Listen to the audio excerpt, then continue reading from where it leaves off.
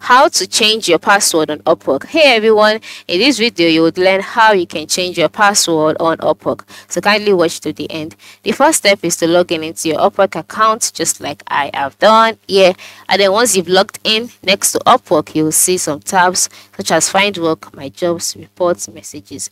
And then as you can see all of these, the next step is to move to the top right corner and click on your profile icon.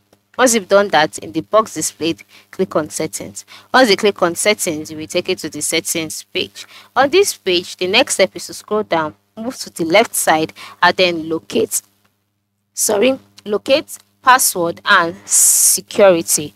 Once you've seen it, click on it. Once you've clicked on it, you can see authentication options, right? And then you can see password. So to change this, you can just click on the pencil icon here to edit your password. And then once that is done, a window will be displayed here where you see your old password. And the next step is to input the new password you want to use.